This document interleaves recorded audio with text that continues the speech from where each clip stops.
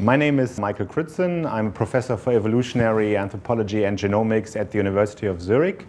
And I've been working on orangutans since my arrival here in Zurich, which was, more than a decade ago. My group, but also with collaborators, from multiple international institutions, from Indonesia, from the US, from the UK, from Spain and other countries, revealed, that there are actually not two orangutan species, but three orangutan species. When you look at the animals, if you look at the fur, they seem to be slightly different, but that probably would not be enough to call them a novel species. So there are significant differences in the skull morphology and in the dental morphology of these orangutans.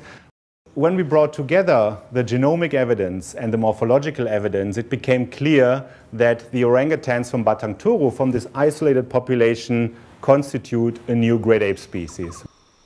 Some very complex modeling based on whole genome data showed that there are actually three independent evolutionary lines.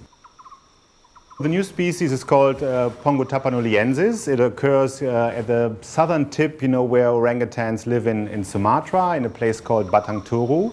It's a small isolated population of only about 800 individuals. Orangutans came to what's now Sumatra from mainland Asia, and the Batang Toru population, or the new species, Pongo tapanuliensis, they are direct descendants of the first orangutans that settled in this area. The new species occurs in a special habitat. It's a highland habitat. It's quite isolated, very hard to get to as a researcher. It's dense rainforest canopy, but it's unusual because lots of orangutans in Sumatra occur in swamp forest. The Tapanuli orangutan does not occur in a swamp. It's a mountainous, rugged area, and it's very hard for researchers actually to go and study these individuals. And this is also one of the reasons why I guess that population has been forgotten for a long time. There were reports of this population in the 1930s, but then it kind of got forgotten, and it was only rediscovered in 1997. We also have to keep in mind there's only 800 individuals left of these orangutans.